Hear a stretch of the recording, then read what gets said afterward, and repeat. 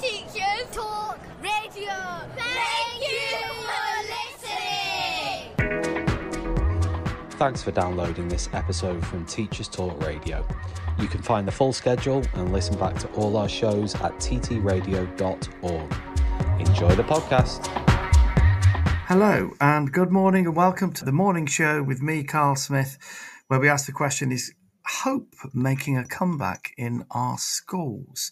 And this morning we've got some very interesting topics to really mull over and discuss on this one, because I think it's fair to say this covers just about every issue that we currently face in our schools and colleges. Hope is important because it can make the present moment less difficult to bear.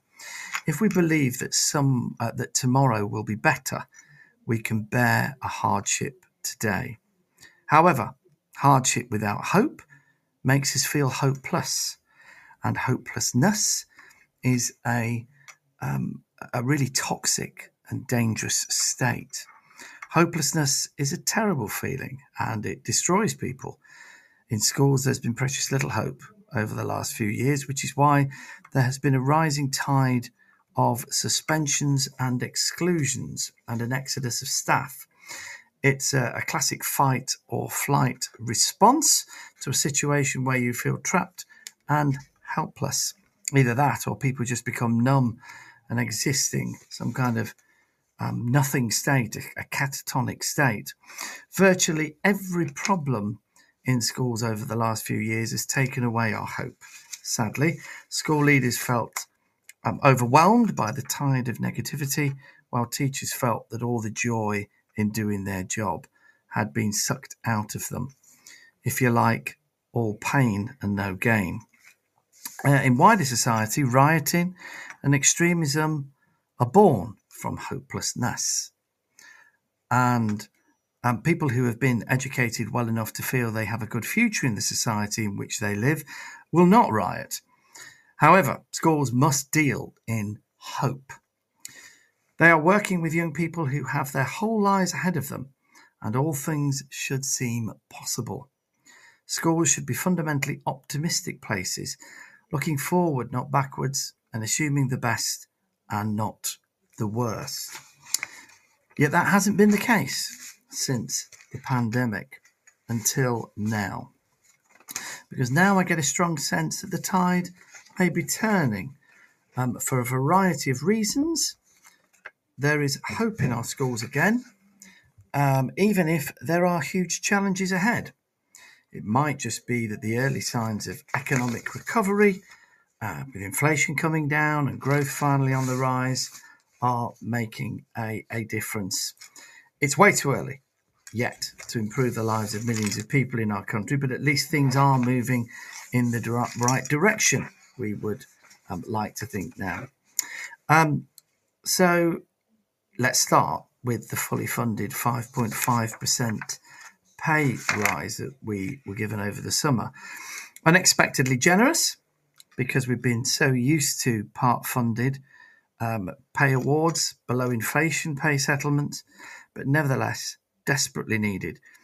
It has the potential to relieve some of the most acute budget pressures in schools and help them retain and even recruit new staff. A motivated profession is possible again, one where people feel valued and proud to work in schools. Then there's the demise of the current Ofsted regime and some of the worst toxicity that went with it.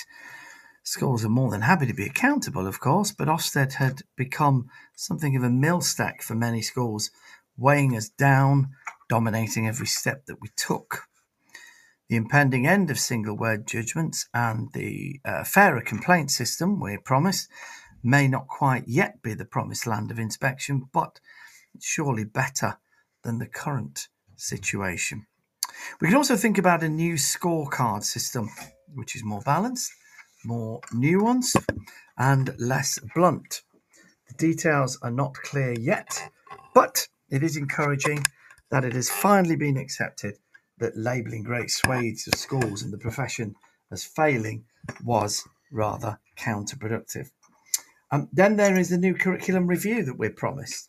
Some might dread the thought of more change, particularly in the area of curriculum where we've seen so many changes and a new set of rules. But surely we couldn't go on dragging every child through 10 highly academic GCSEs while guaranteeing that 30% of young people would fail every year. Surely we can do better for this forgotten third. The stark regional divides in education and the outcomes in particular at GCSE cannot be good for society, and reform is most certainly needed. Then there are suspensions and exclusions, which we know are up from the latest figures from last year, but there's a good chance that they may have peaked. And although the media have only just caught on to this topic, everyone in education has known that there's been a huge deterioration in behaviour from the moment that we returned after the second lockdown, after the pandemic.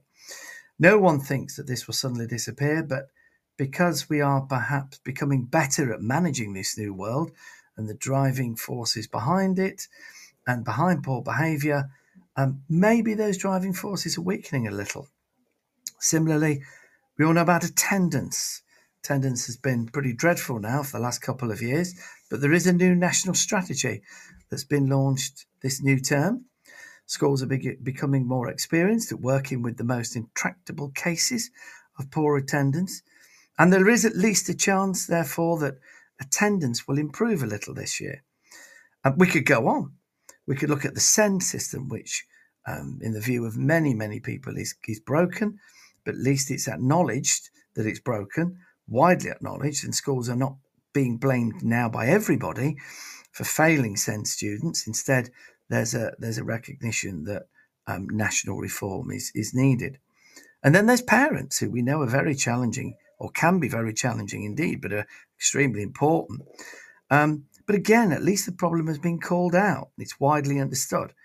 And there are proposals to end the tidal wave of vexatious complaints that have worn staff morale down to the bone. Everywhere there is a distant prospect of light at the end of the tunnel, but at least there is that prospect. So today I'm talking about hope in schools with an experienced and highly successful Vice Principal, Neil Rawes, and asking him if he agrees that the tide is turning. So good morning, Neil. How are you? Good morning, Carl. Thank you for having me on your inaugural show. Oh, no, that's my pleasure. So, hope in schools, is it making a comeback? I think so. If someone's going to be asking me about my stages of optimism at the moment, I'd say it's a solid 6.5 as it's Friday. And certainly that will be a massive upturn from this time 12 months ago. That's right. It depends on what you ask people, isn't it? I mean, at the start of term, we're all likely to feel a little bit more optimistic, or you'd hope so, although the last few years it's not felt so much like that. But maybe in the last week of the autumn term, when the evenings are dark and so on, that 6.5 will turn into something a little lower. Oh, I think that will all depend on I think really what comes out in terms of the wider agenda in the coming months. And I think if you were going to ask me where the 6.5 comes from, or why it isn't any higher than that, I think it's there has been definitely a change of narrative regarding education since the election, and which is very, very welcome. And it'll be and there's clearly a lot of language which is encouraging that there's a sense of an understanding of some of the issues that have been faced by the sector. But the language also is open to interpretation. It'll be interesting to see in the coming months how those things start to firm up into proposals. I think we've all become very cynical, which, of course, hopelessness leads to cynicism. You don't believe that things will change because they haven't changed for so long. But do you think it's just warm words and sound bites, or do you think there's something more to it than that? I think there's probably a broader recognition around quite a lot of the sort of social policy debate at the moment that things aren't working, haven't been working for quite a long time, and unless and blaming those sectors for things not working is not going to be a route to sorting those problems out. Yeah. And it does strike me that when we have a Prime Minister that talks about, a society that, or a country that feels broken or feels like it's just not working properly, that does indicate that there is Yeah. Yeah. a sense that that there's a determination to make some inroads into fixing it. And I think for that, he will, the current administration will get a lot of goodwill towards helping them make that be so. No one expects perfection, but at least a movement in a direction which is more positive about the public sector, and more positive in the way it's promoted to the public. Yeah. I think is to be welcomed. Yeah, yeah. No, it is about the way it's communicated, of course. When the pay award came through, I was on holiday, like a lot of teachers, I suppose. And my first thought was, well, yeah, okay, they've accepted the pay body recommendation. That's surely what is meant to happen. But is it going to be fully funded? But then I've checked with my business manager, and she assures me that, in fact, it does seem like it's fully funded. All seems a bit too good to be true, really. Or is that just me being overly cynical, do you think?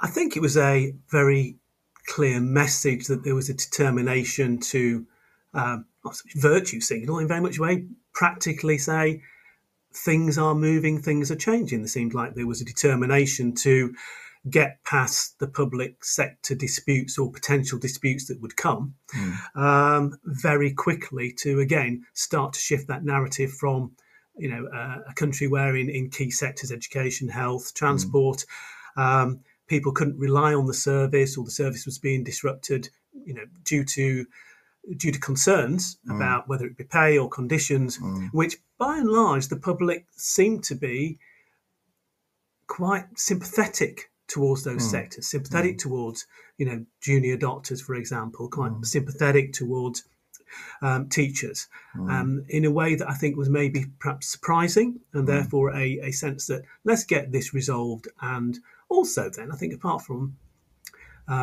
getting hopefully goodwill by sending a very clear message, it's also a way of saying if there is pain ahead, if there are things that are uncomfortable further ahead, well, hey, we've set things off in this direction. We want you to kind of support and work with us, and I think that's and that does set a tone which I think many in the profession can get behind. And we need to have a solid memory back to this, because of course the key thing with the fully funding is, while it's great that the recommendations from the board was accepted, and I think everyone in the sector appreciates that.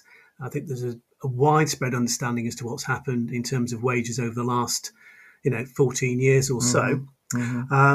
The key thing was that it was fully funded, which is also sending a message that we take the budget constraints that are within schools seriously, and we recognise your pain, and we recognise we can't keep asking you to do more while while increasingly so-called productivity gains all the time that just simply weren't there. That actually there is no further road in that. That we've got to take it seriously. And I think for school leaders that was a massive boost, and hopefully is a move towards getting past this sort of ludicrous situation where school leaders are going into a summer break with a budget that is an if buts and maybes budget, and having to staff curriculums and make decisions 6 months in advance without any certainty as to what that budget might look like. That can't be an efficient way of going forwards. I mean, the very fact that you don't get the information, or in the last few years, we haven't got the information until the middle of the summer holiday, when everybody is not at work and therefore unable to discuss the implications of it. People do the best they can, but the reality is it's going to be really, really difficult for people to make any decisions at that stage. And of course, the nature of schools is such that you've already made your decisions about your staffing. There's a normal deadline for resignations of the end of May, and after that point, people simply can't, in most cases, move schools and make decisions about that. So to make those announcements in the middle of the summer holiday is profoundly unhelpful. I'm sure we all agree on that one. This show is brought to you in partnership with John Catt Educational, publishers of professional development books and resources that support great teaching and learning in schools around the world. Don't miss out. Level up your professional development today and visit johncattbookshop.com to explore the full range of titles. Use the code JCTTR2425 for 20% off your order. Happy reading. Get set for the year ahead with the Bloomsbury Education Back to School sale. Save 30% on all Bloomsbury education books until 30th September. From the very best in research-led practice to trusted advice on inclusivity, behaviour and curriculum design, we've got something for everyone. Visit bloomsbury.com/B2S sale to shop now and save 30%. Bloomsbury Education, books for every step of your teaching journey. This is Teachers Talk Radio, and this is Teachers Talk Radio News.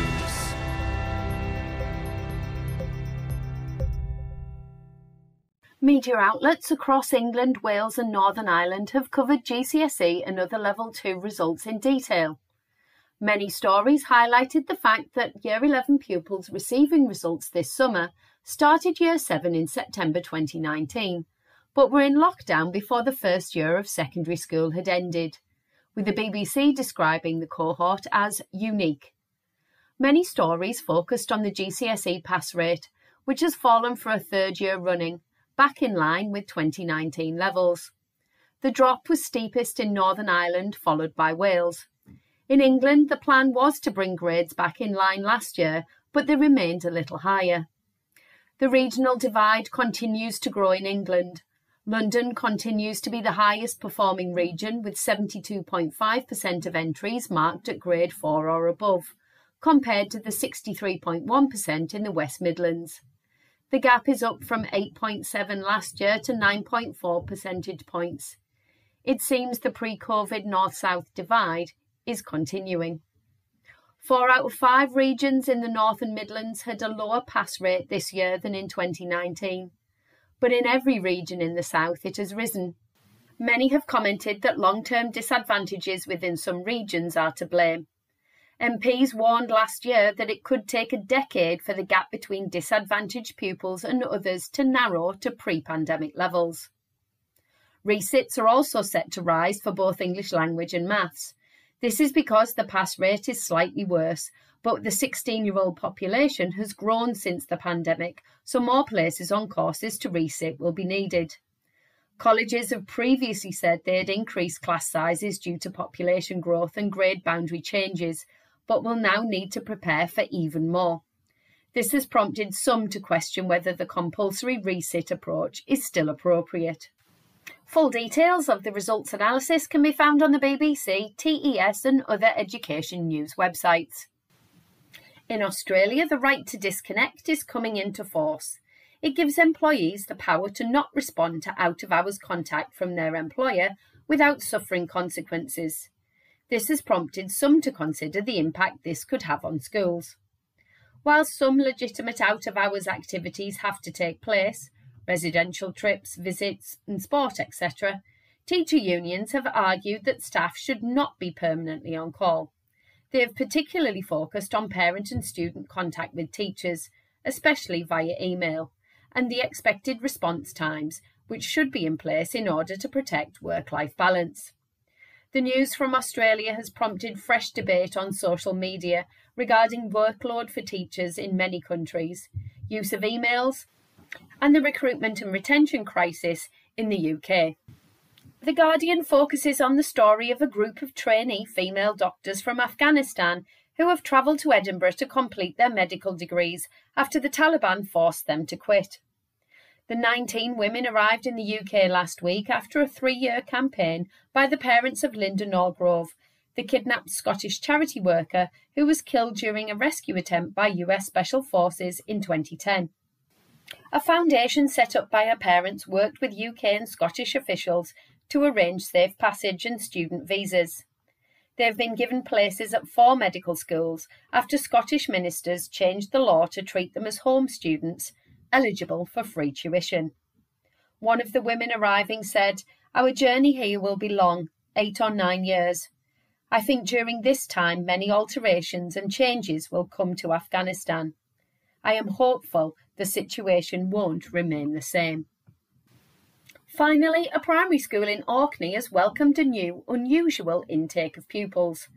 According to the story on the BBC News website, the new class is made up entirely of boys. The rare occurrence is a first for the P1 class teachers, but the situation doesn't seem to bother the boys themselves, with one of the 18 saying the class was good without girls. The school is making sure that the boys will still have the opportunity to interact with girls outside the classroom, but that the boys-only class was really special and something they're going to remember forever. This has been your Teachers Talk Radio News with Joe Fox. Welcome to Teachers Talk Radio. Thank you for listening. Do you think it's going to make a difference, though? Do you think we've seen the ads on the TV now are coming out again, you know. Do you think that the change in teacher pay is going to start to improve it's a dire recruitment situation at the moment? It's the worst, I think, that people have, known for, living memory, I should think. Do you think it's going to make that much of a difference? I think the thing that interests me, and I think it's an interesting conversation, is why teaching is so unattractive. And why has it become unattractive? Yeah. Because, I frequently see the percentage of teachers who are contemplating leaving the profession. I've never been one of those who's contemplated leaving the profession. No. But, despite the ups and downs, and that's probably not to the benefit of the profession, or many of the students and colleagues that's not true, that I work with, who wish I would retire to that coffee shop in Cornwall. Yeah. But in practice, I think there is probably a serious question around that. Is what are the genuine barriers? I mean, I think that there is the perceptions about income has been one aspect to it, but I think that's only one aspect. And there's been the whole issue of workload. Yeah, and workload I know has come up again in looking forwards and contemplating new curriculum, which I guess we'll get onto in due course. And I'm not entirely sure anyone's really got to the bottom of what that workload issue really actually constitutes, and how much, to be frank, is the cause of external factors, whether it be Ofsted or expectations, or how much of it is actually self-generated internally. In other words, to what extent do schools and multi-academy trust, by their own practices, unwittingly make a situation less attractive for people it's coming into? That's an interesting question, yeah. And I think that, and then beyond that, I think there are areas around, as people have moved towards more flexible working, expectations of working from home, expectations of working in more flexible ways. Is it simply that the model, I know that we were talking about the 4-day week and people being able to work longer in certain... There's talk of it being made professions, a right, a standard right to work 4 days. I have no idea how that would work in education. And that, they have the caveat of where it's not practically possible. And I guess that's where education would fit in. And I think there are issues around, quite frankly, the way the holidays fit in and the holiday patterns, and whether actually we have a system of schooling or the structuring of schooling over the course of a year that actually fits with the world that we are moving into or are in, rather than one that is very, would resemble, back to the 1950s. Yeah, I'd be very interested to know what other listeners' reflections on that was, in terms of is the current model of school simply not fit for the 21st century, to coin the phrase. Do we need to look at different types of models? The trouble is that there's a cost. The reason why a 5-day model, a sort of broadly speaking 9 till 4 model works or has worked is because it's affordable. The moment you get into the areas of the kind of flexibility that people see in, some other organisations, that would add a significant cost to delivering education, and is society prepared? Are decision makers prepared to put the level of investment in that would facilitate that? And I'm not completely convinced that they are, if I'm being blunt about it. I don't know. I mean, for me, it does ask questions about what people want out of work. And I think that both you and I, we're a similar age. We won't divulge the age, but let's just say we're over 20. And for us, the expectation when we were growing up was that most people's work was a reasonably regular pattern anyway. And you would have a day, and then you would have weekends and so forth.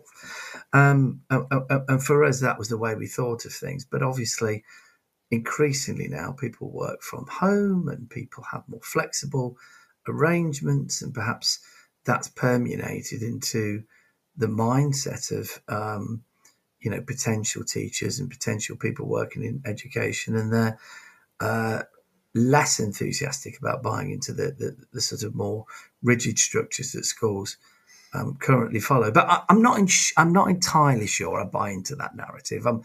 I think possibly the world of flexibility has been to a certain extent imposed on people, sometimes by employers who are, shall we say, looking to make efficiency savings themselves, to use the phrase, both in its euphemistic sense, but also in its actual sense. But also because of circumstances, events that have arisen. So whether people actively would want that way of life, or whether they've found themselves having to accept that way of life, that's a different matter.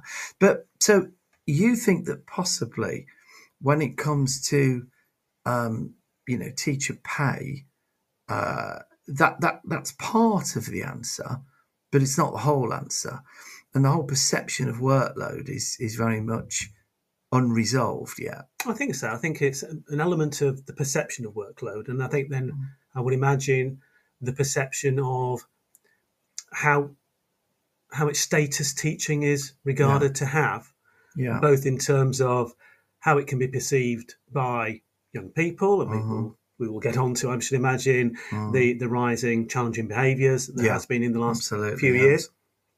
And also, as you mentioned in the introduction, the perception of parents and the community, and how much value is put on the teacher and teaching. So I think there probably is something around that. I mean, it's an interesting question, and I think it will be one that, and I've certainly not seen recent research on what graduates' perceptions of teaching are and what the barriers are that make it particularly not an attractive route for them. I would imagine, but it's certainly not. Money isn't everything. I don't think. No, it's not everything. No. I think it might be more of an issue actually in retaining people, in terms of people feeling that as they go through their career, they're making calculations, and certainly when they get to late 20s, early 30s, and typically people are looking to settle down, maybe start a family. I think then sometimes people make calculations. And I think also people make calculations when they get towards the later years of their career, about whether it's something that they want to continue to do, or whether there are other options that may or may not earn the same money, but which nevertheless might give them a better quality of life. They will weigh those things up. But I'm with you, Neil, in that I think the drivers are principally through the kind of high stakes accountability regime that we've had imposed upon us. And schools are sometimes blamed for developing internal systems which put huge amounts of additional burden on teachers. But I think that the reason why they do that is because they're existing in a culture of fear. And school leaders are desperately concerned that if they don't do those things, they either won't get the performance that is expected of them, or they won't be able to provide evidence of the performance that's expected of them. And consequently, they feel obliged to almost overcompensate by doing everything, trying to measure everything that moves, ask for, everything to be bolted down and sort of scripted almost, because of the fear of letting go and giving people the autonomy that they actually want. I'm not convinced that if those things were toned down a lot, the drivers, the Ofsted was done in a different way, or inspection was presented in an altogether different way. If then schools would themselves naturally change their culture in response, I feel that's probably what would happen. So I think really the root of the problem for me is the way that schools were thrown into this sort of market philosophy, this dog-eat-dog world where they were expected to compete with one another all the time in this very sort of crude, statistics-driven manner. And it meant that schools then, over the last 20, 30 years, have developed to, systems to try to respond to that and cope with that. But of course, it's created this toxicity now, which makes people think, well, I don't want to do this. But the intrinsic job of teaching and working in schools, I don't believe, resources notwithstanding, that people wouldn't continue to enjoy that and get great satisfaction out of that, and meaning out of that. I think there's still plenty of people who would do if there weren't all those other things wrapped up with it. So I'm quite optimistic, really. I think we've just got to fix the model around it. And what bothers me a little bit, Neil, is that quite often when I'm asked this question, and I've had civil servants and people on surveys and what have you, and what they're looking for are quick fixes. They're looking for well, if we say that teachers don't have to do this, or we introduce flexible working, that'll solve it all. I don't think it will. I don't think any of those things will. I think the only thing that will solve it is when the high stakes accountability regime that surrounds school is reformed, so it becomes more reasonable, more collaborative, more partnership based. So people who are working in schools feel like they can get on with the job of teaching and working with young people, and are not constantly in a quite brutal regime of being measured, weighed, and in sometimes thrown out on their ear for things that are only partly in their control, if you know what I mean. So I think it's more that, and that comes from government principally. That comes from the national level. Can we move on to let's move on to Ofsted just for a moment, because we've touched on those things quite a bit, and I think that would be a suitable place to move. So what do you make of this ending of the single word judgments? What's your view? Well, is that the answer? It's part of the answer. I think it's curiosity, isn't it? I mean, I was looking at some of the sort of feedback from parents, and it was quite interesting that how, I think it was just 4 in 10 parents read an Ofsted report. Yeah. Everybody else just looks at the single word judgment. Yeah. Everybody who's been through an Ofsted inspection recognises that, how subjective it really is. Absolutely. Yeah. And having lived through good ones and more challenging ones, in both cases, you felt that torches have been shone into certain places to illuminate certain aspects that fitted a certain narrative, which were not a balanced view, either positively, or in a more challenging way. And I think that was always the danger with those one-word judgments, that you can realise that they need to come down to an on-balance approach, but that on-balance approach has so much subjectivity feeding into it. And I think that's what's really concerned the profession. Is that it was a lot on interpretation rather than what was necessarily actually occurring. It makes VAR look very, very reliable. By comparison. Absolutely, on the other hand, VAR is much quicker feedback actually than offside, isn't it? But I do, so I do think anything that moves it towards a more nuanced approach. Now, obviously, in terms of parents, I mean, it gives a nice quick snapshot. It's nice and easy. I can understand that.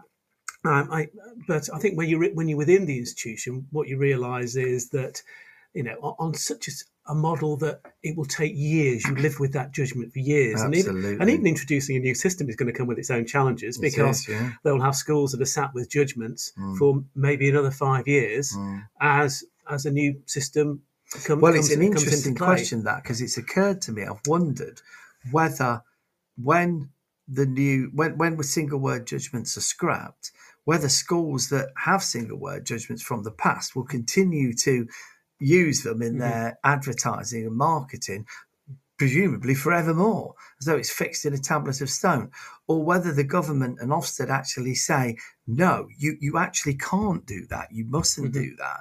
You must, obviously, as soon as you're inspected, you must make sure that people just look at the report or whatever the format is, and you don't keep referring back to a single word judgment that's been scrapped a long time ago and shouldn't, Well, I mean, it again touches on, I think sometimes we can be our own worst enemies. Yeah, absolutely. In the way that as institutions, people will throw out that as I drive around now, and you see those the posters and the banners going up on the roundabouts with recruitment coming up. Definitely. And it's we're outstanding, we're good, and it's on the one hand we recognise how fallible these judgments are.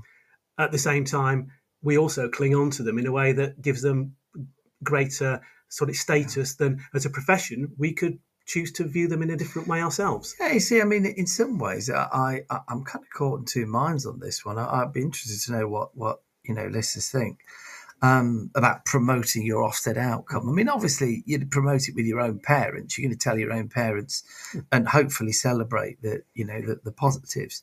But I think on the one hand, it's certainly true that it isn't very helpful when schools are, over promoting their Ofsted grade and by implication, therefore, saying, we're better than everybody else.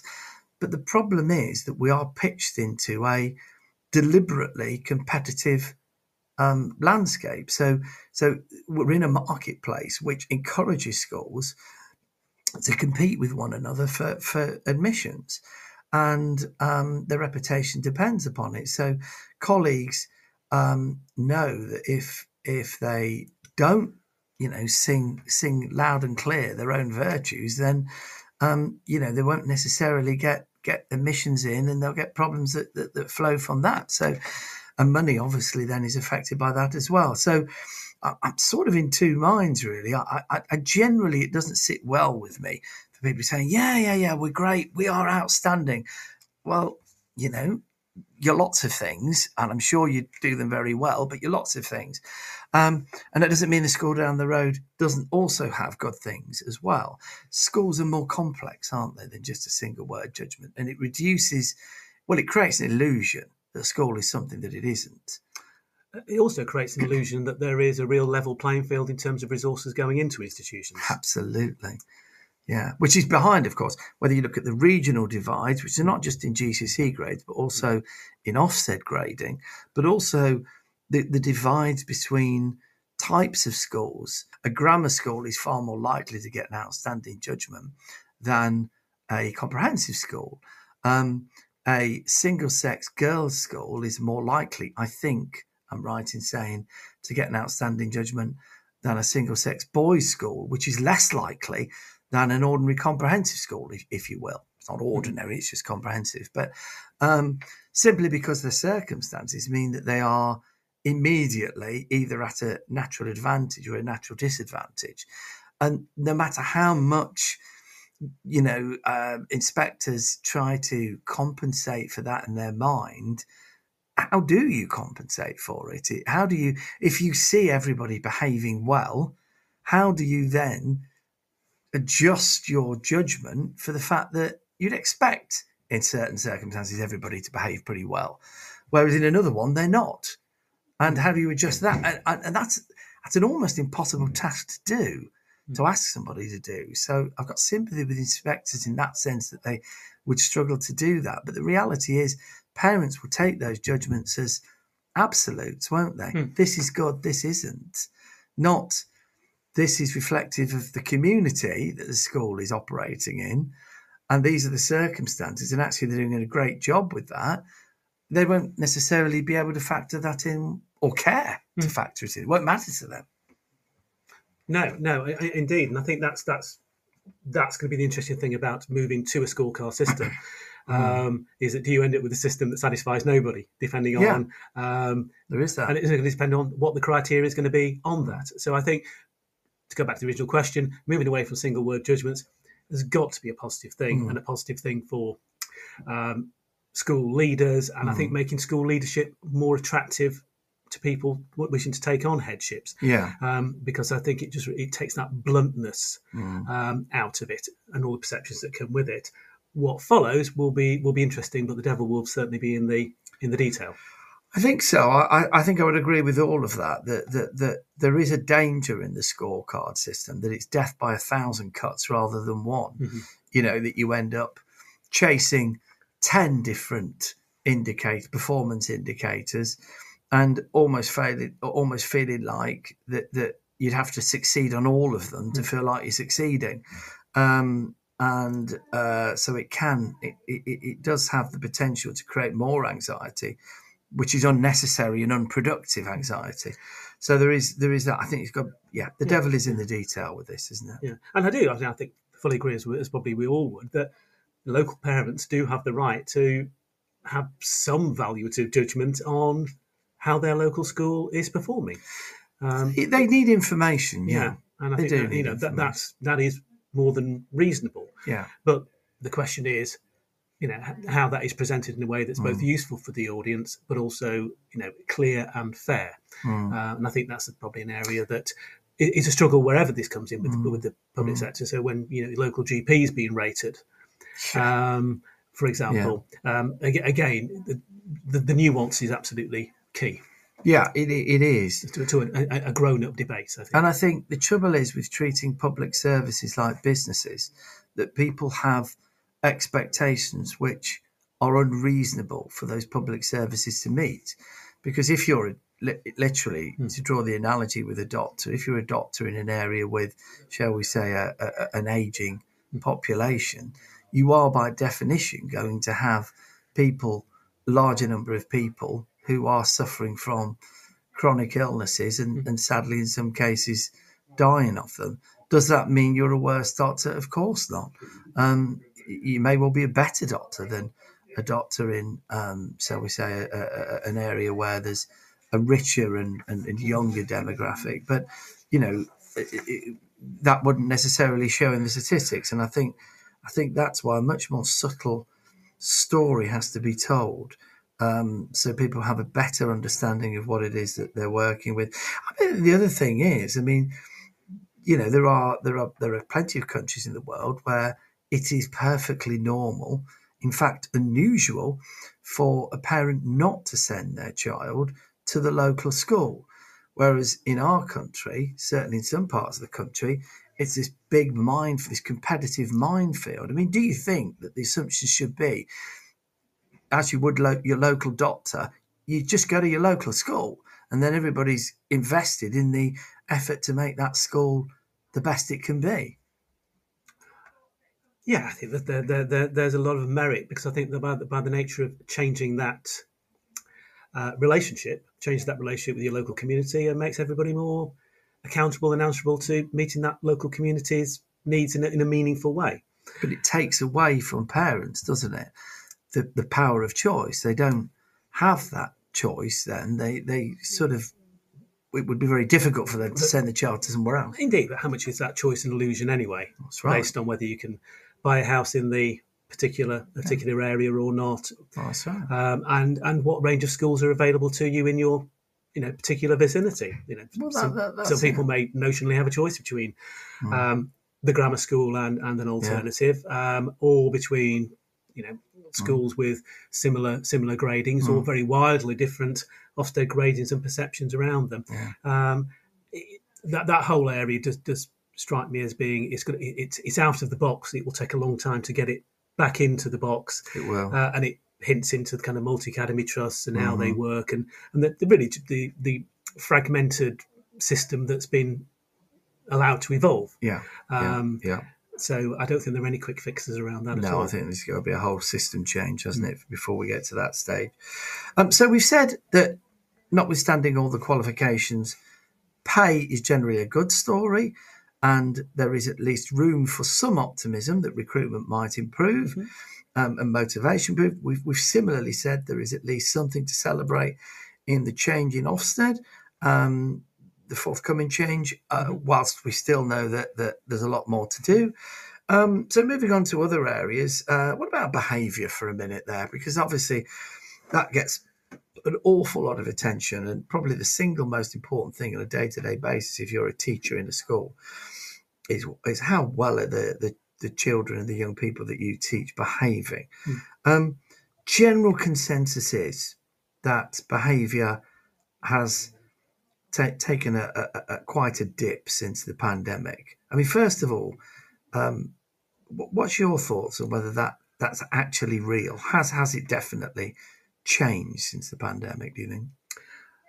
For all students, I think that would be the question I would ask. I would say for the vast majority, there hasn't really been that significant a shift in their attitudes and approaches.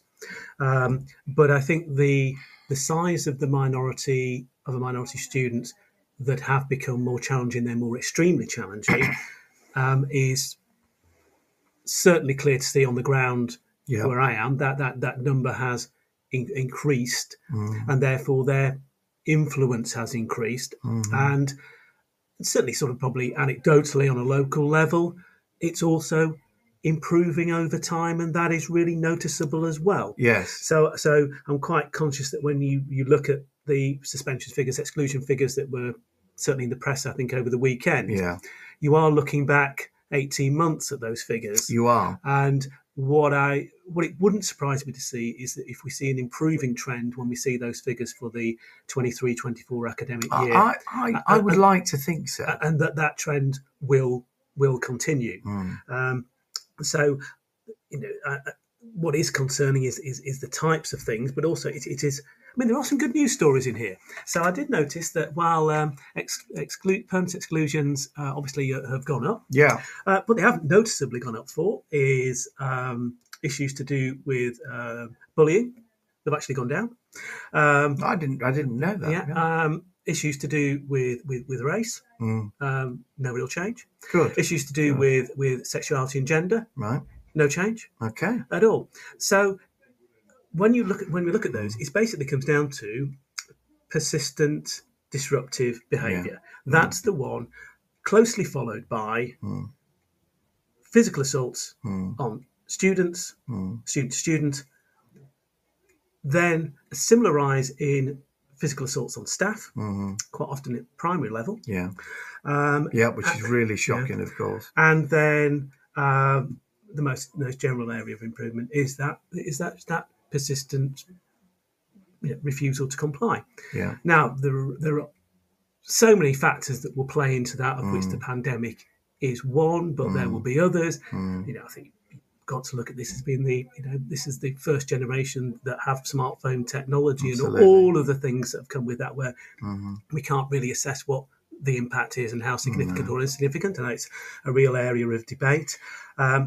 There's been the whole area of impacts of austerity and one thing and the other. Absolutely. In terms of education, I think this is also, we're now hitting the story of the consequences of the curriculum changes and GCSE changes. Well, that also has a big factor, a big part to play. That were made, 2014. We're now a decade into those changes. We'll get on to that in a minute, yeah. And when you look at students that are underachieving and you look at students that are being excluded, and you start to see, not surprisingly, a significant overlap. In other words, I would question, is part of this the pandemic allowing a gap, if you like, for these other things to sort of flood through, which is basically the system of education we've got does not suit too many of our young people. No.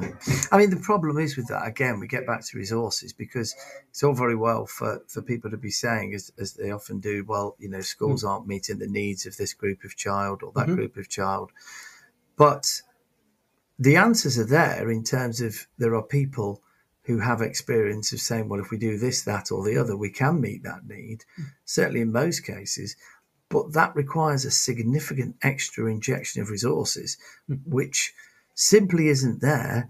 And frankly, I mean, this is an optimistic show, and we're looking forward to many things which are getting better. I don't see any prospect of being there anytime soon. I mean, if your class size starts to drop to 10 or 12 and, you have a lot more coaching and a lot closer relationships with young people and with their families, well, we're in a different model of education altogether. But that would pretty much double the education budget, and I don't see any appetite for that in government in the near future, any colour of government, no matter how sympathetic to education. So are we simply having to be honest and say, look, there are needs that we would like to meet, but we can't. We don't have those resources, and we're not going to have them, so we can't do that. Yeah. I mean, I was looking at because obviously the curriculum assessment reviews coming through, and I'm just going to take the words out, if you don't mind, which are being used. So the curriculum going forward. So we're looking at 2026. See this? Yeah. It's going to be balanced, ambitious, excellent, relevant, flexible, inclusive, meaningful, rigorous, and high value. Great. Well, that's that sorted. Which is a wonderful word soup. And in truth, it's one thing coming up with those messages. And they are laudable aims. But I don't think you would have got a different set of words from any other government since the Second World War saying that's what they want out of their education system. That's right. What I do think is probably the key is if there is a real heart intention to move towards an industrial policy for the UK, that's what and a sense of real planning as to where high value jobs might be, where skills shortages are, where young people can get to. I think anything that connects what's going on inside the school to a young person, to truly where those roads might take them beyond. I think the more that can be explicitly linked in meaningful ways, the better. So, for example, I mean, I'm sure I'll say this controversially, that something like GCSE English language, which will be a barrier for many students going on to post-16 courses of their choice, and they'll have missed out on that grade. Does that English language qualification truly check what employers think it does, which is the competency of that young person's literacy? Absolutely, it doesn't. And we know that those students then, and I know obviously the law is changing around the amount of curriculum time is going to be spent on that. We also know that, there is a shortage of staff to be able to deliver that curriculum. They fail if they don't get past that again in November, it gets more and more of a distant possibility. Oh, absolutely, yeah. So for students who may feel disengaged with education, I think a sense that I'm never going to be able to get to this, that failure is baked into the system, it is a fairly easy way of a low cost but effective way of maybe changing the sort of way we can promote education to young people, rather than forcing them to try and get over this hurdle, which many of them know that they're not going to be able to. No, I mean, I think there's a danger in throwing the baby out with the bathwater. There are groups of young people for whom the current curriculum arrangements were a step forward. They were good. Yeah. They were relevant, and they thrived from having a more academic curriculum. But there are, to use the phrase, the forgotten third at least, and a number of other young people who aren't forgotten in the sense of GCSE grades, but nevertheless want to move in a different direction, who are looking more for vocational is a loaded term, isn't it? And that's the trouble absolutely. With it. But they're looking for something which is more likely to engage them, that will have training involved in it. I suppose that's what T levels have been all about, and so on. And I think I would welcome, certainly in the secondary curriculum, more options and more opportunities for young people, certainly from the age of year 9, from 14 onwards, to have things which are more in their eyes relevant to their training for their their economic role in society, rather than just pure in the academic sense. So they feel a level of motivation, and they feel a level of, I suppose, interest, relevance in the way they think of it to what they're studying. I think that would help. Yeah, certainly. Do you think though that will solve all the? I mean, is that it? Just change the curriculum and behaviour will improve, or are the? I mean, what do you think? There's anything else schools can do to help reduce the number of suspensions and exclusions? Again, I think that there's a lot said about this phrase of sort of inclusivity, and I think it is I think there's been a certain sort of almost blame game around the inclusivity agenda. Yeah.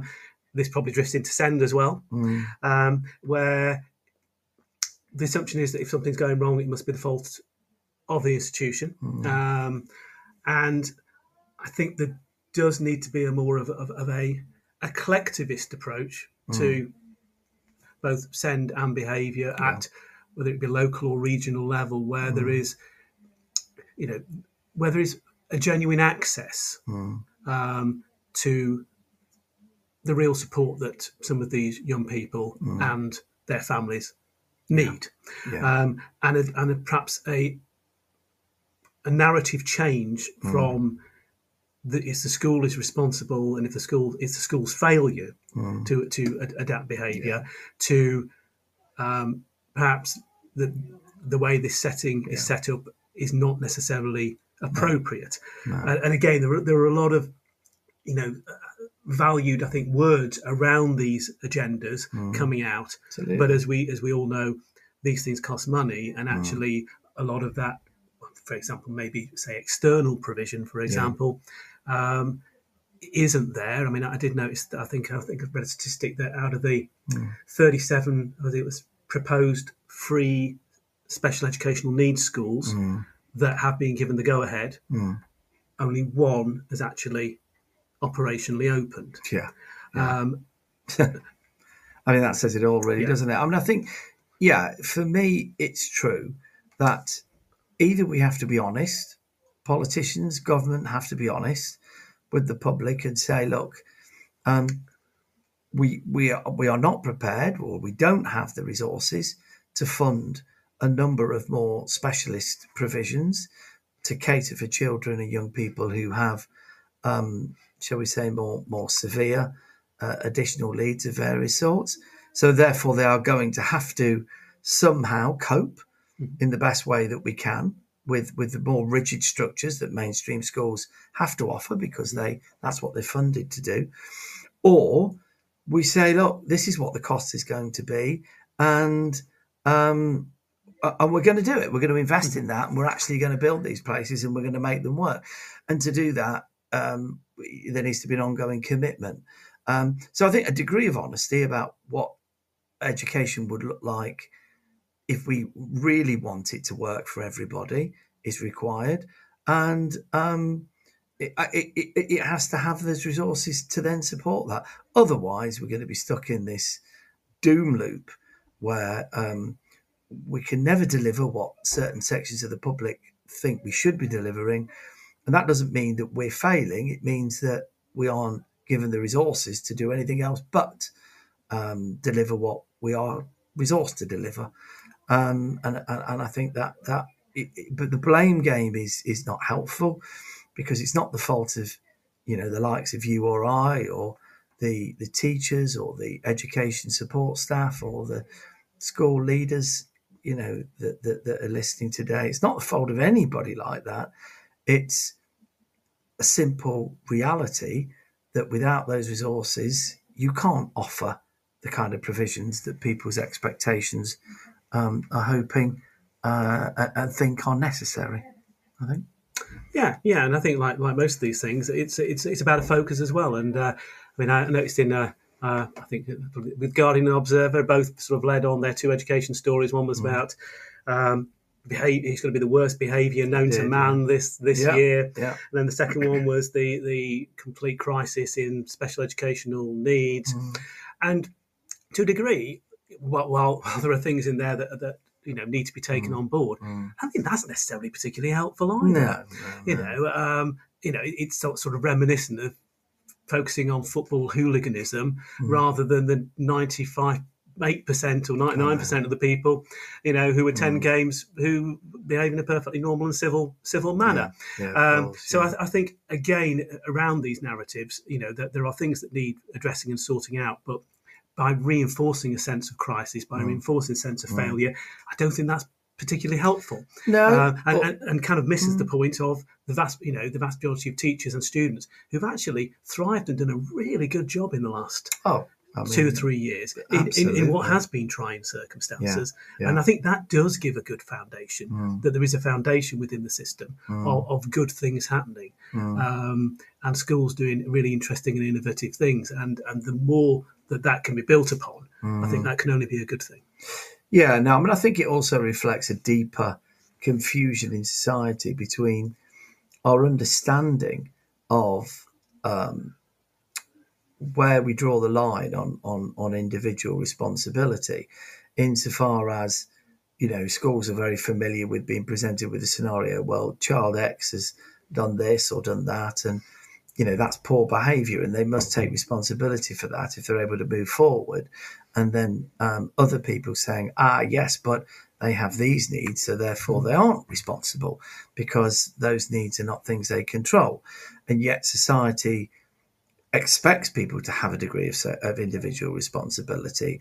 And, in the adult world, regardless of what the cause is of the problem, you are subject to the law, and that's something that we're preparing young people for. So I think there's some real tensions there, and some quite deep-rooted confusion, because I don't know whether there's any clarity from any quarter, but you know what I mean. It's difficult for people to solve that particular puzzle, because people will feel frustrated at the same time as wanting to understand and wanting to be sympathetic. I think so, and I think a good example of that would be the sort of students not attending through emotional mental health issues, and again I think the narrative coming out from the government has been, in terms of the kind of the SEND review improvement plan that's come out, which is schools need to be, I quote, particularly mindful about students who can't attend or are partially attending through mental health issues, and should provide additional support, without being clear as to what either of those things mean. Closely followed by pupils are still expected to attend regularly. So stating the obvious without actually reconciling the two, without being clear as to what the consequences of not attending regularly are, and to what extent that's because whatever additional support you gave wasn't the right or wasn't sufficient. And I think there probably does need to be a sort of a seek of sort of towards clarity on these, as to where the balance of rights and responsibilities is like for schools and students and parents. Absolutely. Is Hope making a comeback in education? You gave it a 6.5, Neil. What do you think? I think it certainly is making a comeback, and that's because the narrative and the debate is starting to resonate with, I think, what's happening within the profession and what's happening within the profession over the last few years. I think there is a sense that where we are needs to move forwards. You sense that's an agenda from the government. You also sense, given the number of education secretaries we seem to have got through, that quite a few, that is always fairly indicative of a lower value to which education has, in terms of the ministerial portfolio. Oh, absolutely. And it's always hopeful when you actually get a new administration in, much as you know, the coalition government did with the Gove reforms. I mean, say what you will about them, at least there was an impetus and a decisive move to address what were perceived as issues that many people would say had certain resonances. So I think that's really interesting. And if that view of education as part of more of a lifelong learning industrial strategy, therefore maintains that education, we're interested in this in the long haul. You know, you just think you need 2 terms now. Absolutely. Because we're not going to see the changes in the next couple of years, and rightfully, you know, I mean, the one thing they are talking about is consultation and taking expert advice and looking at the evidence. And I think it is about time to do that. Yes. And I think then we need to coalesce, probably as a country, around a long-term vision as to how this might look. And the fact that we're moving in that, it seems like we're moving in that direction. That is great cause for optimism. Well, that is a really optimistic way of wrapping up. I mean, I'd concur. I'd even push it to 7. I think there is a good deal of hope there, and despite all the things that we know are always problems, I think there's reasons to be more cheerful in education. Well, thank you so much for listening to us today. I really appreciate that. This is my inaugural show. If you think it was worth listening to, then love to hear from you again, or love for you to join us again in 2 weeks' time. And I hope you get the chance to look at some other, or listen to some other Teachers Talk Radio shows. For example, the Friday Twilight Show, 5 o'clock today with Claire. Saturday Morning Break, 8 o'clock in the morning with Darren. And obviously you can download this and listen to this as a podcast. But for now, I'm going to wish you all a lovely weekend and a great new year in school. Thank you very much. Bye-bye. You've been listening to Teachers Talk Radio. Tune in live and listen back at ttradio.org. We look forward to hearing from you next time on Teachers Talk Radio.